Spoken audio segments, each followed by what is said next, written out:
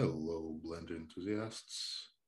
Today, I'll be talking about the very first steps in Kaleidoscope project. We're going to be making this gem because this is the basis for all the colored bits that go inside the Kaleidoscope.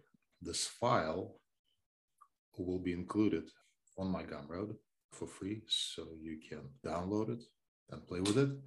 There are also some things that we're going to do that I already recorded tutorials about, and I include that in the video's description. Let's get started. The very first thing we need to do in order to create this, we're going to make a new collection.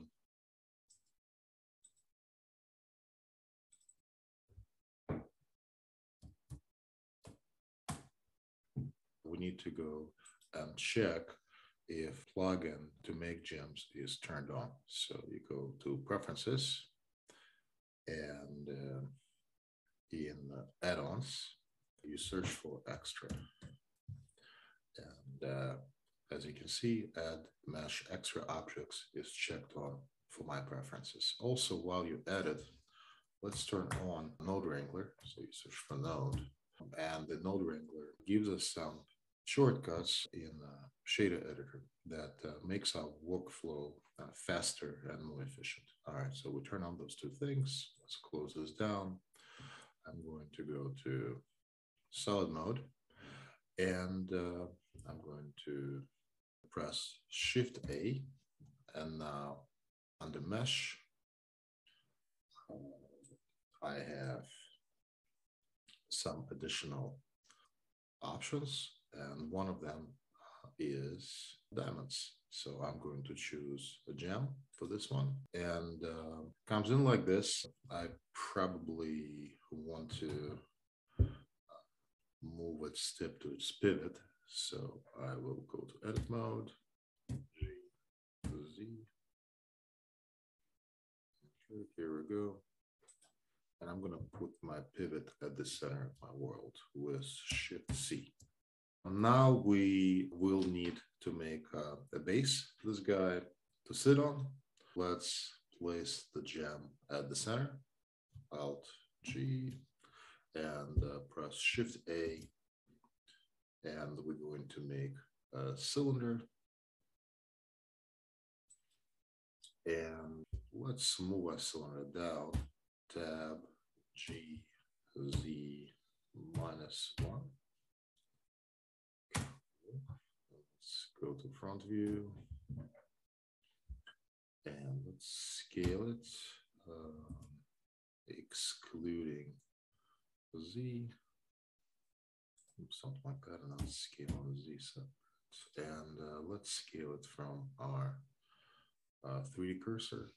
So I'm going to press period and choose 3D cursor, and scale Z, make that a little bit thinner, something like that should work.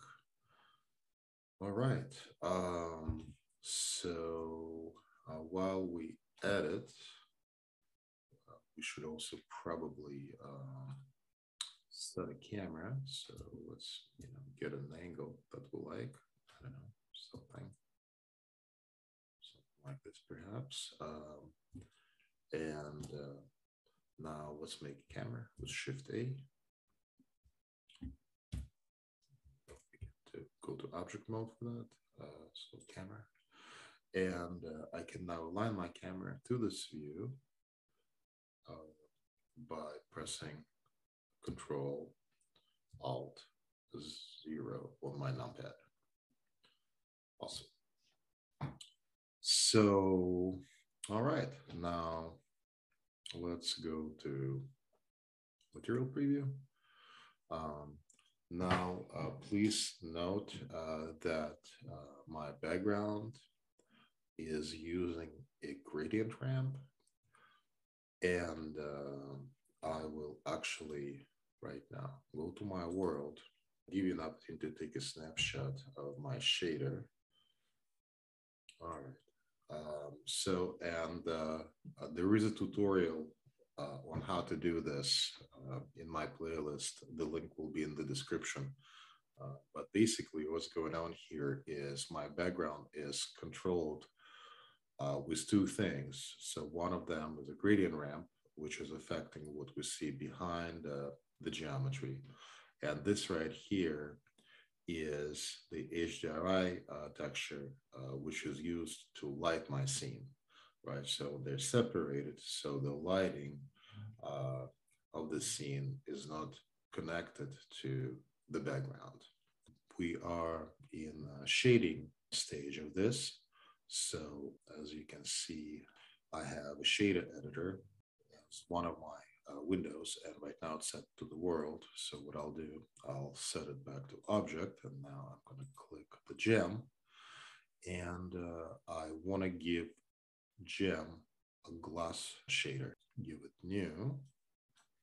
Click on this guy, which is principal BSDF shader, and what I'm actually going to do is change this shader to glass. So, and I think that will make everything a lot simpler, especially for those of you who are new to Blender. Alrighty, so to change this node, I'm going to press Shift S. And now, as you can see, I can go and choose glass BSDF. Here we go. And my gem now suddenly became reflective and all that good stuff. So now we're going to move perhaps to our preview mode to kind of see a little bit more accurate what's going on. So glass shader has a color, right? So you can control the color of your gemstones with this. And then it also has roughness. So, and roughness controls how essentially translucent it is, right? So maximum roughness means that you can't really see through it. It's completely matte. Think of it as if it was like in the ocean, or as if it was sandblasted.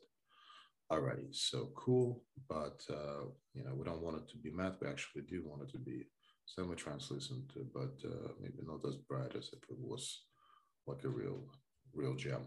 Alrighty, so something like this. So, and now what we're going to do, we're going to use exactly the same material for the base. And that is because the Kaleidoscope base is also, you know, made out of transparent material that passes light through. So, and what I'll do, I select it here, and I go and I choose this new material that I made. Yeah, and it makes it actually quite awesome.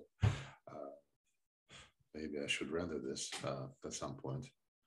But what I'm going to do, I'm going to click this button right here, and that will unlink those two materials or unlink those two objects from the same material, make this material unique. So I'm going to click this, and now I can pull this new base.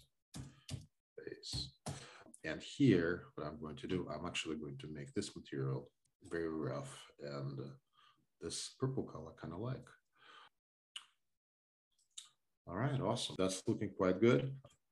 So the only thing left is to check render settings. So in my case, the dimensions, as you can see, 1020 by 1080. I'm going to render it 100%. I do have filmic and very high contrast turned on. So let me show you what that does. No contrast, very high contrast, right? So that looks a lot better. Alrighty, so, and once I checked all the things out, I'm going to save, so save as. Okay, and now we can go ahead and render. So F11 will call your render window. All right, so I actually have some things in it already. Press F12. Now, for the rest of the bits, once you finish modeling them, you apply the same glass material, make it unique, and add some color variation and translucency variation to it. And I will be showing you in the next tutorial how to actually create the variation of those bits. And I'll show you what type of bits go inside the kaleidoscope, and then we're going to match all of that with modeling in Blender. Alrighty, I hope that was fun. The kaleidoscope effect at the end is going to look awesome, I promise. And don't forget to like us and subscribe. We're Digital Monkey School. We also teach Zoom classes. So if you want to support us, you can sign up for those. I will talk to you in the next tutorial. Bye.